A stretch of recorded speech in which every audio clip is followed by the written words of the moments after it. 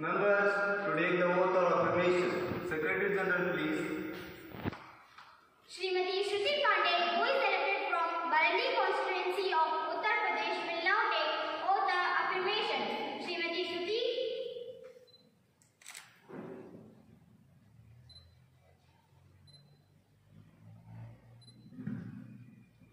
Madam, do you want to take oath or affirmation? Oath, please. In which language would you like to take the oath? Hindi, please.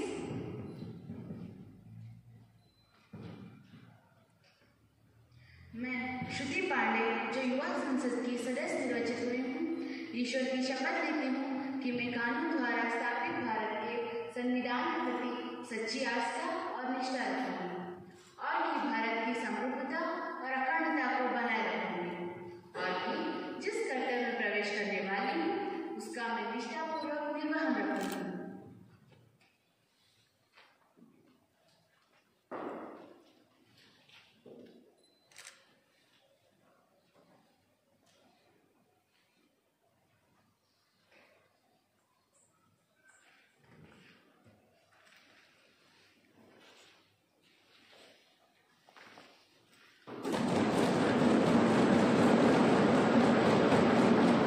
Any other member?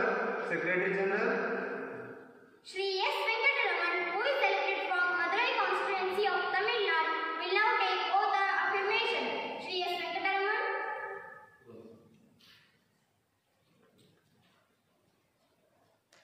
Sir, do you want to take oath or affirmation? Oath, please. In which language would you like to take the oath? In English, please.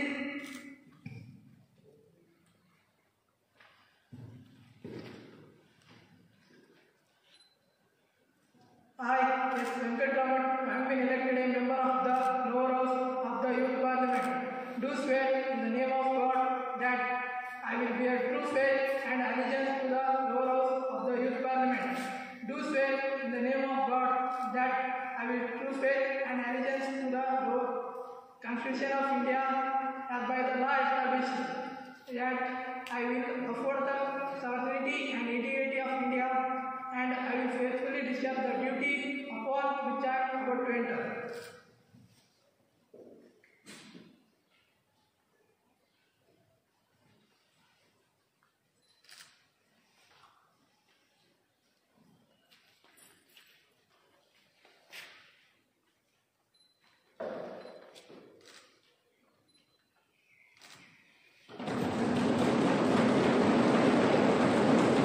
Any other member? Secretary General.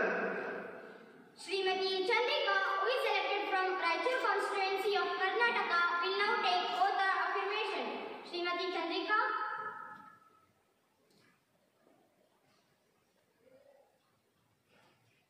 Madam, do you want to take oath or affirmation? Oath, please. In which language would you like to take the oath? Kannada, please.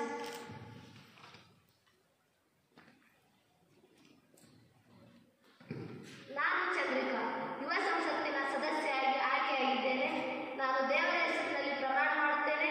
ನಾನು ಭಾರತದ ಸಾರ್ವಭೌಮತ್ವ ಮತ್ತು ಸಮಗ್ರತೆಯನ್ನು ಎತ್ತಿ ಹಿಡಿಯುತ್ತೇನೆಂದು, ನಾನು ಭಾರತದ ಸಂವಿಧಾನಕ್ಕೆ ನಿಜವಾದ ನಂಬಿಕೆ ಮತ್ತು ನಿಷ್ಠೆಯನ್ನು ಹೊಂದುತ್ತೇನೆಂದು ಪ್ರತಿಜ್ಞೆ ಮಾಡುತ್ತೇನೆ ಮತ್ತು ನಾನು ಕೈಸಲಿರುವ ಕರ್ತವ್ಯವನ್ನು ನಿಷ್ಠೆಯಿಂದ ನಿರ್ವಹಿಸುತ್ತೇನೆ.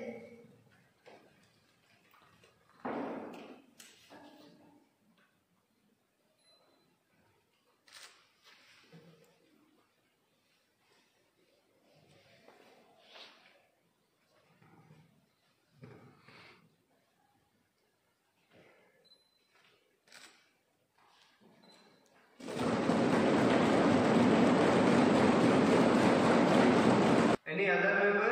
Secretary General. Shri Abhijit, who is elected from Madurai, Thiruvananthapuram of Kerala, will now take oath of affirmation. Shri Abhijit.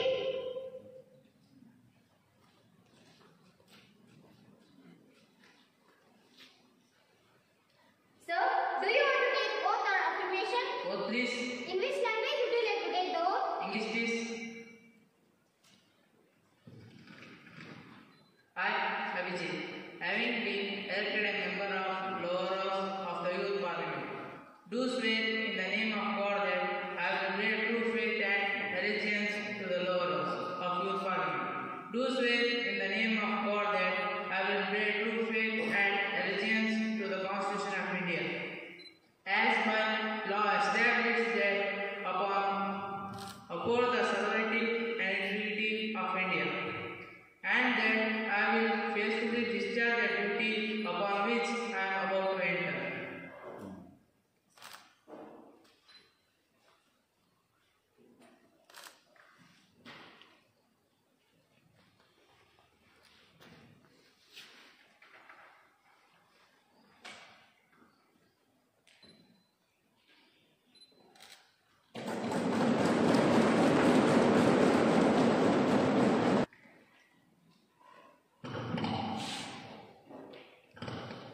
Honorable members, as we meet today, it is my sad duty to inform the House of the demise of our former colleague, Sri Suresh Kumar.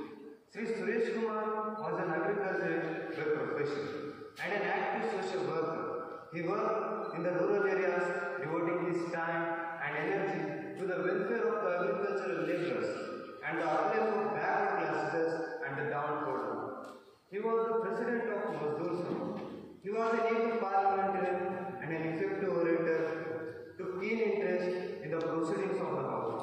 He passed away at New Delhi on 30th July 2022 at the age of 35. Sir, I rise to pay my tribute to Sri Suresh Kumar, whose death has been deeply mourned by all. He was a young man who came from a family of freedom fighters and whose father had made a name for himself. And this tradition was carried by the family. He was with us to the very last moment we had a bright future before him. Sir, I would like to extend my deep condolences to his family.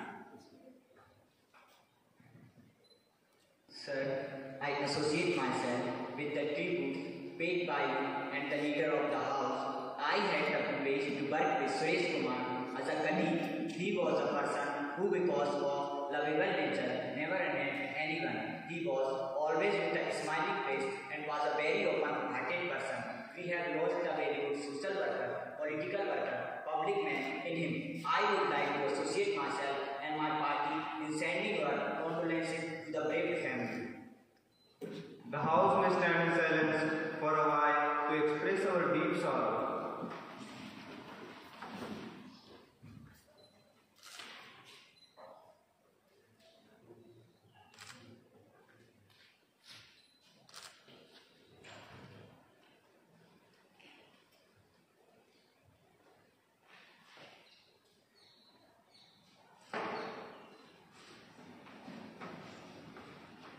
Secretary General may convey the message of condolences to the bereaved family.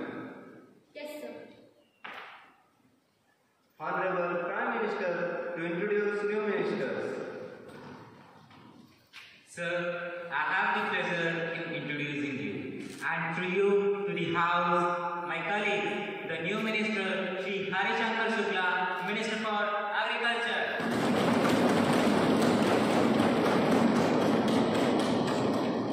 Srimati A. Anita, Minister for Power.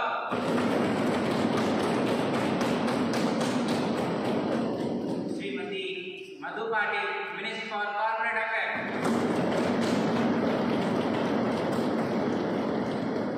Sri Subramaniam Muthu, Minister for Information and Broadcasting. And Sri Avinash Purana, Minister for Culture.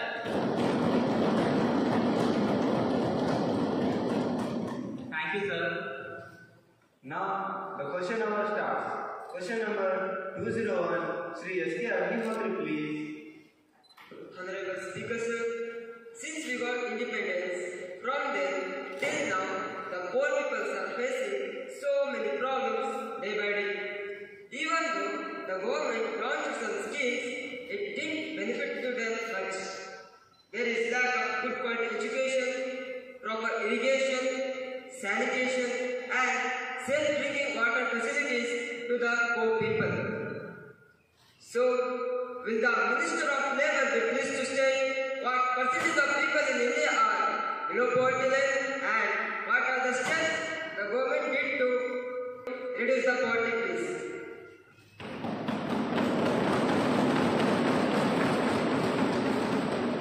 Minister of Labour, please. Sir, as per the Niti Aayog report of India, the percentage of people in India below the poverty line is 22%. Sir, our government has launched various important schemes in order to reduce poverty. Some of them are as follows. The first mission is Deen Dayal National Rural Livelihood Mission, launched by Rural Development Ministry in 2011. The scheme covering 68.4 million houses aims to benefit women self-help groups. The scheme covers 7 crore rural poor households across 600 districts, 6,000 blocks, 2.5 lakh Gram Panchayats and 6 lakh villages in the country through self-managed SHGs and support them for livelihood collectives. Under the scheme, at least one women member from each identified rural poor household is to be brought under the SHG in a time-bound manner. The next scheme is Pradhan Mantri Ujjwala Yojana. Under the scheme launched in 2014, over 8 crore LPG connections have been provided to below poverty line families with the support of rupees 1,600 per connection. According to the government statement, the scheme was launched to safeguard the health of women and children by providing them with clean cooking fuel. The other scheme is Pradhan Mantri Jan Dhan Yojana. Under the financial inclusion scheme launched in August 2016, it aims to provide universal access to banking facilities with at least one basic banking account for every household. It is increasing the financial literacy, access to credit, insurance and pension. There are over 20 crore women Jan Dhan beneficiaries in the country. Any supplementaries? Sri Jayaprakash, please. Sir, some states like Bihar, Northeastern states and Jammu and Kashmir are lagging behind in development. Will the Minister of Labour to please state what steps are taken by the government to develop the state? Why the developmental roads are not reaching to the people of the states?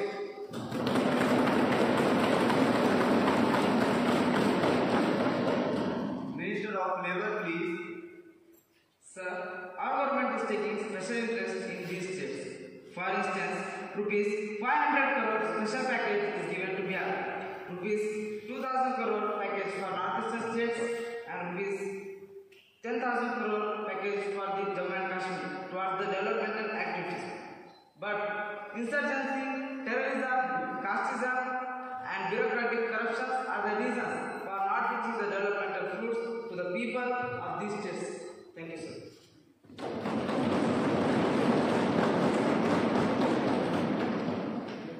Moving to question number 202, Sri R.C. Shivaprasad, please. Sir, with the national average of dropout at 37%, India may be entering next millennium as the nation with the largest population of illiterates.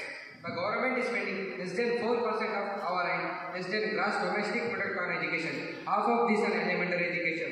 The NEP, the National Educational Policy 2020, also is an attempt to lead to total privatization, commercialization and over-centralization. The result will be the higher fees, attacks on autonomy of university and no permanent jobs in teaching. The National Educational Policy had also left many unanswered questions on the upgrade of school infrastructure and shortage of trained and qualified teachers, placing the burden of pre-primary education on the overstretched, underfunded and under-equipped Anganwadis was discussed. Sir, will the Minister of Education be pleased to state what is the amount spent by the government on the education and please explain the merits of National Educational Policy.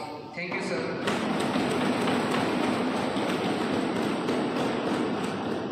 Minister for Education, please. Honorable Speaker, sir, in financial year 2021-22, the budget for the Higher Education Department was rupees 38,350.65 crores. The school education outlays for 2022-23 was rupees 63,449.37 crores, nearly rupees 9,000 crores more than 2021-22. Now, I shall highlight the benefits of national education policy. The merits of national education policy are many. They are more spending on education sector. At present, the education sector in India gets only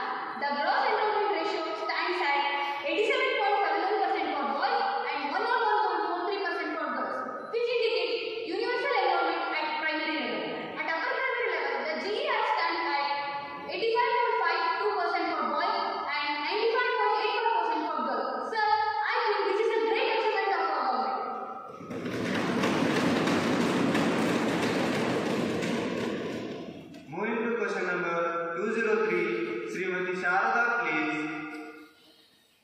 Sir, as we all know, tourism boosts the revenue of the country, creates thousands of jobs, and develops the infrastructure of a country, and brings a sense of culture exchange between foreigners and citizens. Sir, will the Minister of Tourism be pleased to state whether it is a fact that tourism industry in the country, including various state tourism departments, have been majorly affected during the COVID-19 pandemic? If so, whether government has any proposal, including special schemes and central financial assistance to support and review the state tourism department. Sir, I would also want to know that what steps are being taken by the government to increase the tourism in India. Thank you.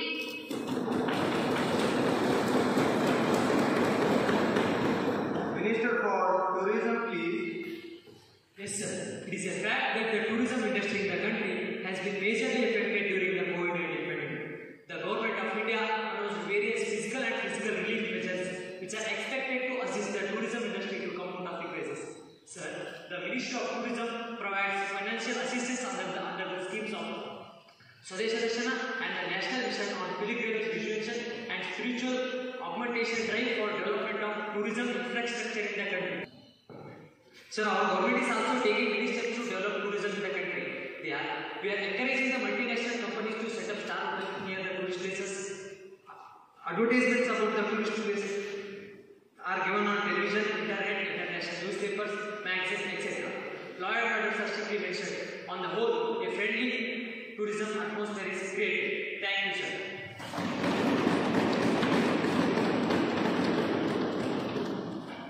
Moving to question number 204, Srimati Kavita Mukherjee, please.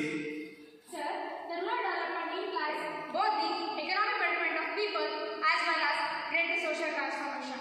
Increased participation of people in rural development programs, decentralization of planning, better enforcement for land reforms, and greater access to credit are envisaged for the people for their better prospects. The COVID-19 pandemic and consequent regulations continue to impact the livelihood and employment. As a result of reverse migration, which was started after the first lockdown announced in March 2020, millions of workers returned to the rural areas that added surplus labor to the already burdened economy. Still, the rural sector is facing unemployment, income decline, and absolute poverty increase. Sir, will the Minister of Rural Development be pleased to state what steps does the government take towards the development of rural India? Thank you.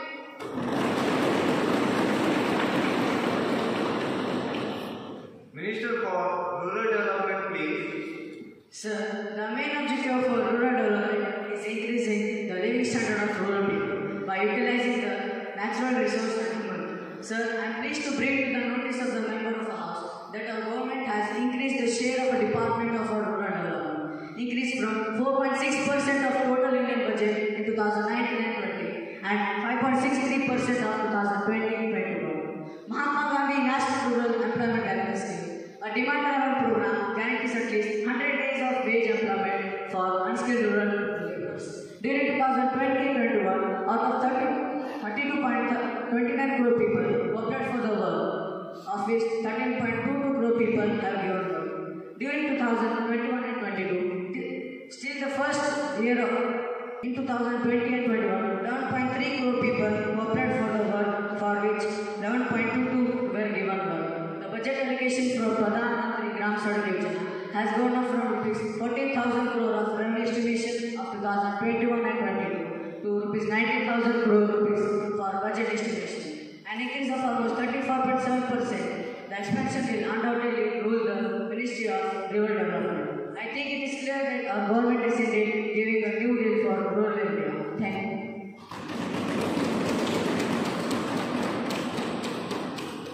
Moving to question number 205, Sri Vikram Rao, please. Honorable Speaker, sir, cyber crimes in the country have increased 4 times on 306% in the past 4 years. In 2016, 12,317 cases were registered. In 2020, this number increased to 50,035. This means that India registered 136 cyber crimes every day in 2020, according to the National Crime Records Bureau. Will the Minister of Electronic and Information Technology be pleased to state whether the cyber criminals are committing a fraud of a large scale on common citizens, particularly bank account holders throughout the country? And what is the number of the cases which came to the government, cognizance of the government during last 3 years? And what is the action taken in this regard? Thank you, sir. Minister of Electronics and Information Technology, please. Honorable Speaker, sir, as per the data maintained by NCRB, that is National Crime Records Bureau, the Ministry of Affairs, the total of 9,622, 11,592 and 12,317 cybercrime cases were registered during the year of 2014, 2015 and 2016 respectively. This includes cases registered under the Information Technology Act 2000 and related sections of Indian Penal Code and special and local laws involving as a computerized media target. Data for year 2017 is still under compilation by NCR. Sir, Information Technology Act 2000 provisions to deal with prevent the cybercrimes. Moreover, the police order are state subjects as per the Constitution of India. States are primarily responsible for prevention, detection and investigation through their law enforcement machineries. Law enforcement agencies must take legal action against the offenders of cybercrimes as per the provisions of applicable laws. Thank you, sir.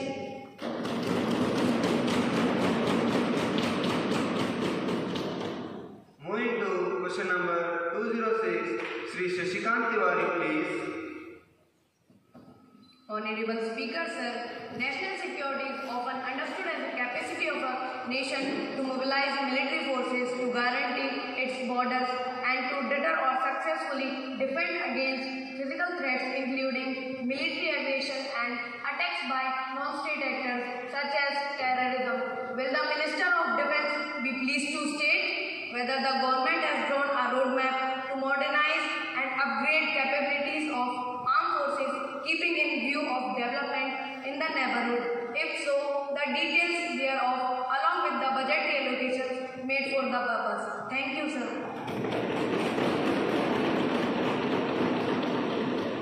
Minister of Defence, please. Honorable Speaker, sir, modernization of the armed forces is a continuous process based on threat perception, operational challenges and technological changes to keep the armed forces in a state of readiness to meet the entire spectrum of security challenges. Government attaches the highest priority to ensure that the armed forces are sufficiently equipped to meet any operational requirements. The requirements of the new equipments are planned and progressed through a detailed process which includes a 15-year long-term integrated perspective plan, a 5-year term-wise capability acquisition plan, a 3-year roll-on annual acquisition plan and deliberation by the Defence Acquisition Council chaired by Raksha Mantri. During the 3 years and in the current year, 188 contracts have been signed for the capital procurement of the defence equipment for the armed forces such as radars, aircraft, helicopters, missiles, ballistic helmets, bulletproof jackets, weapons, simulators, electronic fuses and ammunition. Allocated budget is optimally utilized to avoid the gap between the needs and the availability of funds. Thank you, sir.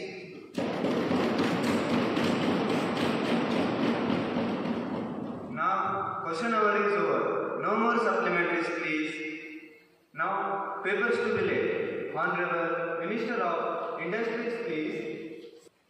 Sir, I beg to lay on the table a copy each of the following papers under subsection 690 of the Company Act. Review by the government on the working of Hindustan Machine Tools, Bengaluru for the year 2020-21. Annual report of Hindustan Machine Tools, Bengaluru for the year 2020-21, along with audited accounts and the comments of the Comptroller and Auditor General thereof. Honorable Minister for Urban Development, please. Sir, I beg to lay on the table a copy each of the following papers under the Environmental Act 1986. Review by the government on working of Central Pollution Control Board for the year 2020-21. Annual report of Central Pollution Control Board for the year 2020-21 with the auditor account and comment of comptroller and auditor general thereon. Thank you, sir. Secretary General to report message from the upper chamber of Youth Parliament.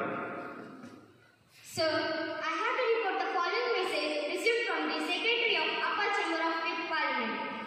In accordance with provisions of rules of procedure and conduct of business in upper house of the Youth Parliament, I am directed to enclose a copy of Free and Quality Elementary Education in Government Schools Bill 2022 as passed by the Upper Chamber of Youth Parliament at its sitting held on 14 July 2022.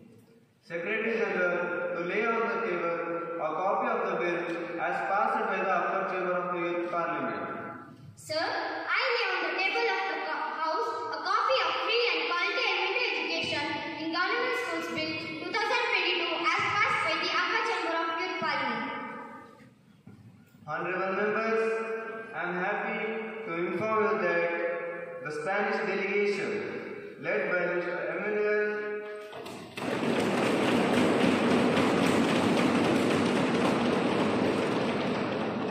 and accompanied by Ms. Lucia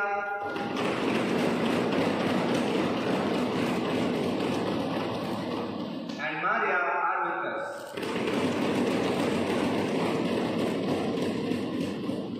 I am privileged to extend a warm welcome to the delegation. They arrived in New Delhi on 24th of August and now they are seated in a special box. The House wishes them a happy and fruitful stay in our country. Now, let us take up the calling attention motion. Mr. P. Prabhakar, please call attention of the Minister. Sir, I beg to call the attention of Education Minister to the situation arising out of the lack of value education in our school system, the negligence of Indian languages and more encouragement to English education. Is it fair that children of rich and poor families should go to different schools?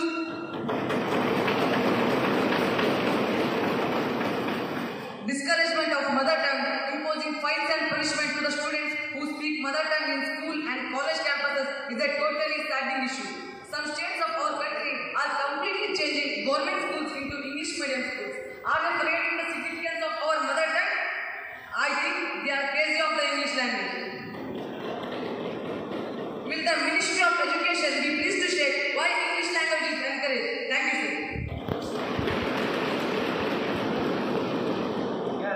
Minister for Education, please. Sir, the state and the Indian governments are encouraging Indian languages and imparting value education in schools. Now it is the information technology age. The world is becoming like a global village. Globalization is demanding more English educated citizens. English acted as the unifying factor for the country. Our honorable minister must remember that English is also a communication language in India. People use this language as means of communication. It is the lingua franca of the country. English is recognized as the world language and it is the language of computer, science, sports and trade. Without English we cannot progress, so we are encouraging English, not because we are crazy of English, but we are aware of its value and importance. माननीय अध्यक्ष महोदय, मैं युवा संसद के माननीय सदस्य श्री प्रभाकर जी से पूछना चाहती हूँ कि उनके बच्चे और पोते किस माध्यम से शिक्षा प्राप्त करते हैं और उनके बेटों को उच्च शिक्षा के लिए विदेश में क्यों भेजा और वहाँ कुछ क्यों नहीं है जापानी बच्चे जो इस देश का भविष्य अंग्रेजी माध्यम में पढ़ रहे हैं. Madam, you are not supposed to interfere in my personal matters. Silence, please sit down. Please. Honorable members, please sit down. Honorable members, please maintain the silence. Maintain the decorum of the House. Okay. Honorable Minister, please don't talk about personal matters. Please talk and stick on national issues. Sorry, sir. Any supplementary questions? Srimati Sindhuja? Honorable Speaker, sir, our Honorable Minister stated that without English we cannot progress. But our Honorable Minister's comment is that Japan, Russia, China and other countries have developed not because of only English, but with their own languages. We are not against English. On the eve of globalization, English got the prominence as the international language. Srimati Sindhuja, please come to the point. Yes, sir. My point is, neglecting the Indian languages and culture is not an advisable.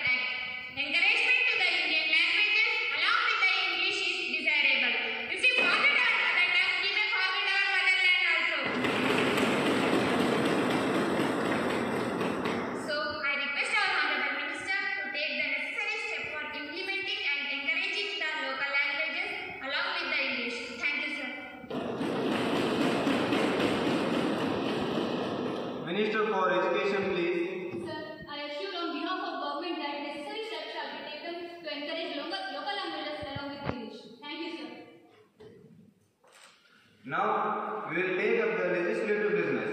Honorable Minister of Social Justice and Empowerment will introduce the Bill for Emancipation of Women and Gender Equity 2022. Honorable Minister of Social Justice and Empowerment, please.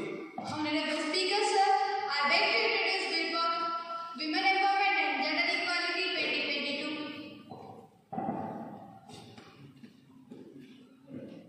Now the House will take consideration of the Empowerment of Women and Gender Equity Bill 2022. Honorable Minister of Social Justice and Empowerment, please. Sir, I request the bill be considered. The question is that you be granted to introduce a bill for women empowerment and gender equity 2022. Those who are in favor may please say aye. Aye. Those who are against it, please say no. No. I think the ayes have it, the ayes have it, the ayes have it. Minister of Social Justice and Empowerment, please. Sir, I request the bill be considered. Now the House will take consideration of the Empowerment of Women and Gender Equity Bill 2022. Minister of Social Justice and Empowerment, please. Honorable Speaker, sir, I beg to move that bill to provide emancipation of women position in society, giving equal participation in government and other sectors. All through the ages, women on the basis of gender have always been discriminated in almost all the society in the world. In India, there are various factors which perpetuate gender inequality and keep the status of women low. So to bring equality in all matters, I am proposing the bill. Salient features of the bill as follows. Sex ratio in India in 1901 it is 972, in 1951 it is 946, in 2001 it is 933, in 2011 it is 943. So it indicates declining sex ratio. So bill proposes banning abortions, banning scannings, banning ugly advertisement in televisions, 33% reservation in all legislatures, free education for all girls and boys who are below 14 years, equal opportunities in all government sectors, equal payment for equal work, life imprisonment and death sentence for all rapists, special incentives for single girls and parents, and addition of 10 marks bonus to all girls and women in all competitive exams. So the bill can be taken into considerations. Honorable Sir, I am confident that all the honorable members of this House, irrespective of party affiliation, will accept the bill wholeheartedly and through it help to eradicate social ills against women and emancipate women's position and bring equality with men. So the bill can be taken into consideration.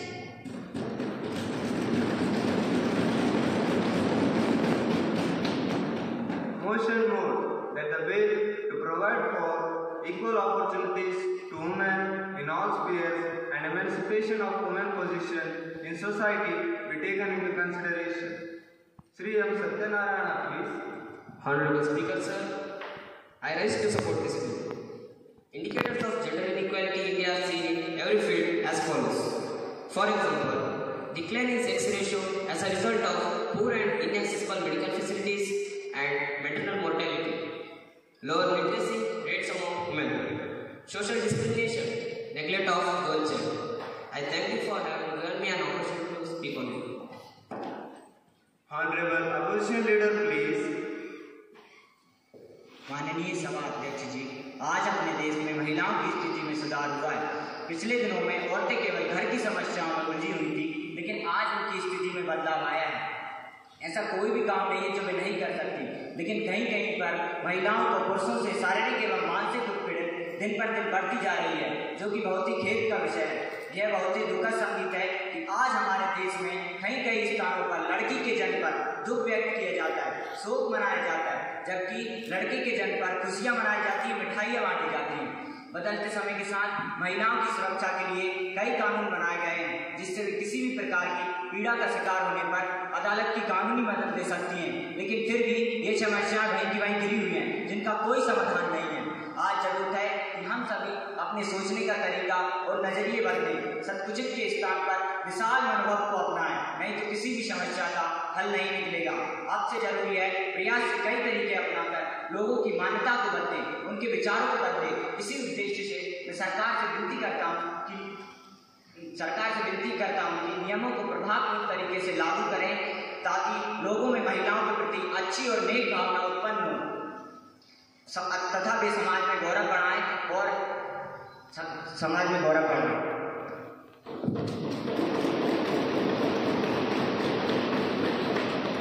Honorable Prime Minister, please.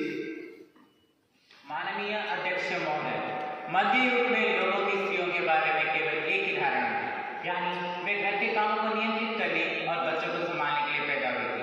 लेकिन आज की दुनिया में महिला सशक्तिकरण हो गई है, जिससे महिलाओं को आगे बढ़ने के लिए और विकसित होने के लिए नए दरवाजे खोल दिए हैं। ग्रामीण क्षेत्र में लड़कियों ने स्कूल जाना शुरू कर दिया है, जो भारत की साक्षरता दर को सकारात्मक रूप से प्रभावित कर रहा है और देश को आगे की दिशा में ले जा रहा है। महिला साक्षरता के लिए जागरूकता फैलाने के लिए पूरे देश में अभियान चलाए जाते हैं। एक महिला को आर्थिक और सामाजिक रूप से समान अवसर दिए जाने चाहिए, उनका सम्मान किया जाना चाहिए और इस आधार पर कभी भी कम आका नहीं किया जाना चाहिए कि वे महिलाएं हैं। ग्रामीण क्षेत्र में लड़कियों के लिए स्कूली शिक्षा उपलब्ध कराई जानी चाहिए। घर के कामों को निपटाने के अलावा महिलाएं स्वयं को सेवा क्षेत्र में जैसे बैंक, अस्पताल, एयरलाइन और स्कूल और हर दूसरे संभावित कार्य क्षेत्र में संकलन कर रही है और साथ ही साथ उन्होंने अपना खुद का व्यवसाय स्थापित करने में रुचि दिखाना शुरू कर दिया है। मुझे यह कहते हुए बहुत गर्व महसूस हो रहा है कि महिलाएं अपने अपने क्षेत्र में शानदार परिणाम दे रही है। खेल की दुनिया में महिलाएं पुरुषों के लिए चुनौतियां खड़ी कर रही है। माननीय अध्यक्ष महोदय, इसी कारण हमारी सरकार की प्रायोजित प्रयास यह है कि स्त्रियों को सही सम्मान दे। समाज में स्त्रियों को सही सम्मान देने के लिए हमारी सरकार वचनबद्ध है।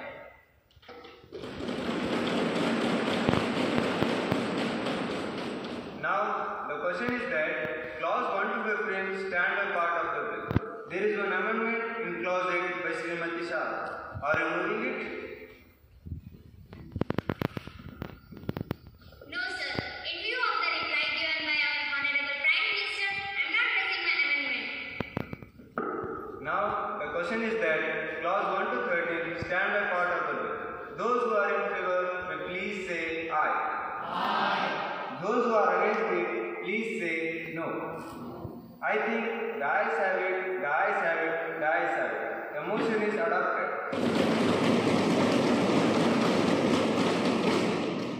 Minister of Social Justice and Empowerment, please. Honorable Speaker, sir, I have the bill be passed. Motion moved that the bill is passed. Those in favor will please say aye. Aye. Those who are against it will please say no. I think the ayes have it, the ayes have it, the ayes have it. The motion is adopted.